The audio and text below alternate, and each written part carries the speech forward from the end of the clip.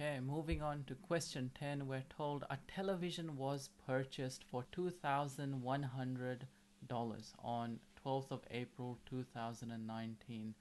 I'm just going to write that date down, it looks important. 2011, and it was purchased using a credit card. Simple interest was charged at a rate of 19.74% per annum for purchases on this credit card. So the rate is 19.74%, which is, as a decimal, we need to divide by 100.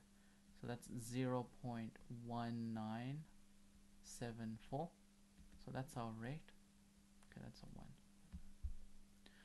1. And it's per annum, so per year.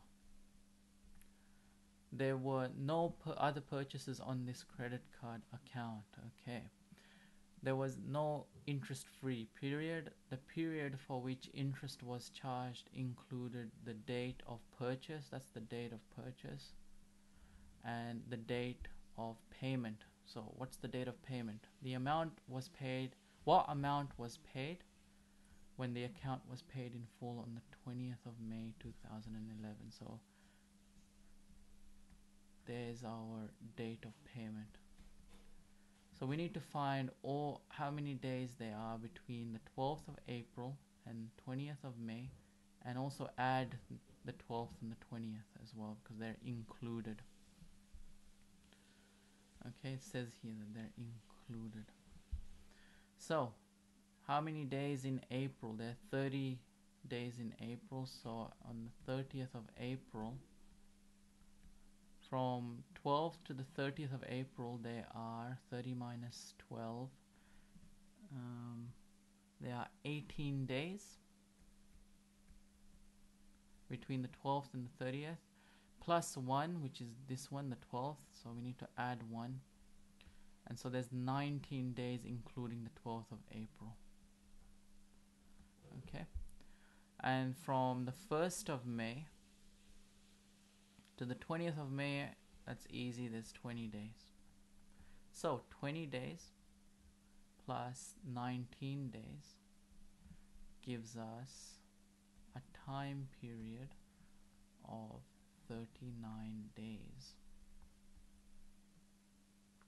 Okay, so that's our time. What's that in years? What's 39 days in years? It's 39 out of 365 days in a year. So it's 39 over 65 years.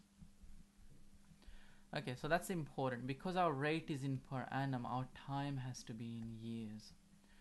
So the formula for simple interest is I equals principal times the rate times the time. Now we've got the rate, we've got the time, and the principal, we're told, is $2,100. So it's just a matter of multiplying these numbers. 2,100 times the rate, 0.1974 multiplied by 39 on 365. Plug that into the calculator and we get $44.29 in interest. So that's not the answer, that's just the interest, the extra amount that's paid. So the total amount that this person has to pay, the total amount is the principal plus the interest.